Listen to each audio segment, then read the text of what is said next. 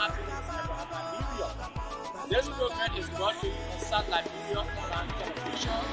If this is the first time visiting our YouTube channel, we ask you to subscribe in order to get notified whenever we upload. Your subscription will help us produce more meaningful content which will keep you informed of happenings in Liberia when it comes to development in the country. On today's edition of the program Talk Liberia, we will be looking at the 72nd SKD Boulevard Road. I know someone will want to say, what about this road that SKD Liberia want to talk about, or Patrick Ray want to say here? But there is something so much important about this 72nd road that you wish to note about. Stay with us as we take a break to be back with more important information concerning this road and giving you the latest report on how the status of this road currently look and what are those current development that is taking place. Don't go away because there are more important things that need to be discussed.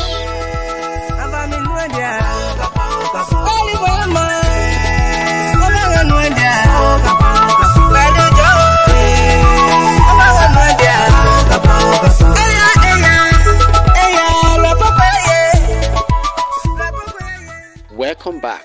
There is one important thing here today that we would like to inform you about, which is gradually taking place when it comes to electricity. All the time, the 72nd road has been the road that once you are driving along this road, you have darkness all along the road. Over the past 10 to 15 years, right after the Civil War, this road has been so bad for residents to even make their way out of the 72nd to the various junctions to and fro, like Boulevard Junction and that of 72nd Junction. It has been so bad. The road was narrow, but the road became paved during the administration of the former President Ellen Johnson Sirleaf.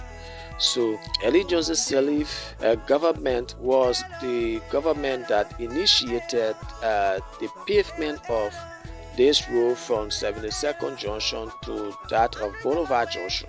So during the training of Madam Ellen Johnson Sirleaf, residents of this road got a paved road from this 72nd Junction to that of the Boulevard Junction. So the road there being paved during her administration. But at that time, certain portion of this road was very bad for traveling, and it has a whole lot of historical records when it comes to moving along this road, most especially during the night time. So there is portion of this road, the Swami area, from the Zio Hotel going up to now where you call the Sab building. That portion of the road were very bad because between there is a huge swamp area and there were no one residing in that area. So many days there will be bad news about this road in the night time. So when people wake up, there will just be some bad news. Either you will have a body fall in a car and push into the swamp area, or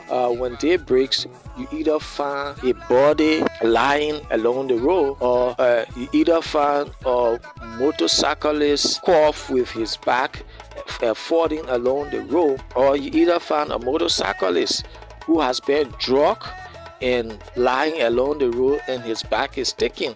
So there has been a lot of bad things happening along this road during the night time. So it has been inconvenience for citizens to travel along this road, for traffic to easily move during the night time along this road. But there is one more important thing that today we will also like to talk about, that got SKD Liberia so impressed to give you a courage of the current status of this road condition. Now, with the CDC-led government, there has been numerous complaints concerning this identical road. So under this government, the government thought of providing electricity for its citizens across Liberia. And you know, just recent times someone made a comment on one of our videos and said, South Liberia, why you are only focusing on road, but what about the health sector? What about the education sector? What about electricity? What is happening in those areas? We also want to know. So I say, wow, I think that's a good concern of the public. So this has given us an impression to bring you discouraged so that you can know when it comes to electricity, also how well government is working to make sure that the city gets built and far with electricity. So the CDC-led government under his administration of Dr. George Weah has been implementing a lot of good things from the beginning of his regime. The CDC government under the administration of President George Weah electrified the whole road from the ELWA Junction straight to town, and that road has been electrified with street lights planted along the road. So with the kind of news, and that is not only the Congo Town area, but also the pipeline area, some parts of pipeline area, the government erected poles, street lights poles along that area. Not only that, sir, the Japanese freeway, that area have street lights all along the road. But today, what most here is the 72nd road. You see the 72nd road, with the numerous complaints that has been coming up from this road, the government had thought it was to fully electrify this road from the Boulevard Junction to the 72nd Junction. And it is not only one side with current, but both sides of the road with current. So as you can see in this coverage, the light pole has been erected right along the road. At both ends of the road, there has been poles erected there. And this is not just an ordinary pole like a wood pole, but it's an iron pole that has been screwed along this road. And with what we are seeing here, it tells that in no time there will be the installation of the lights, and we will have a full electricity along this road, that whenever you are traveling during the night time, the road is going to be bright with electricity, so you will not experience any fear along this road while traveling during the night time. And by that means, it is also going to help provide security, because you know during the night time when there is no current, the area become terrible and become vulnerable to criminals. Most often these hijackers use this road during the night time to hijack the motorcyclists and take their bags. But if you have street lights planted along the road, probably this may not be experienced at a while before, because you have people to watch from long distance and see who is in the dark and what is happening also during the night time. Again, over the years, there has been a lot of different things happening along this 72nd SKD Boulevard Road. People are engaging into businesses along the road, and the guys are also here too, who thought it necessary to make maximum use of the swamp area so that they can do some clearing in order that this place will not look much fearful. So today we will take our microphone to them to hear from some of them. How do they feel about the current development that is taking place on this road, or a development that has been taking place on this road? How do they feel about it, and what do they think that government need to do more and more? So let us now see how well we can talk to any of them. Hello and welcome, my brother, to South Liberia Online Television. What is your name? My name is Vincent J. Okay, Vincent, how long have you been on this road? I've been more than 10 to 20 years. On this road? Okay. Now we are seeing that there are light poles along the road, planted along the road. How do you feel about it? I'm happy for that, because the road was bad. Getting all the bad things were going on in between here. But at least we're happy There's a current coming on, the place is opening, ourselves keeping our time here, washing our car, looking for our living, we're all trouble, we're happy for that. Yes. So how ready business go along the road with this car washing business? How well it is ready go? Oh, we can't complain, but things is not fun, but at least some days, there was small things today, and I would tell what they do, and I would do it. What do you expect of the government? I expect the government to do more than that said. At least the pouring, when it comes, Baba to stop going on, and we start doing other small things on the road, and at least I was able to help us to develop our area to make our car wash to be improved. Yes, because our car wash is not improved, to be improved and help us in the environment. Looking at this area, it's a fine area that the government can do a lot of activities here at the swamp area, which will be very fine.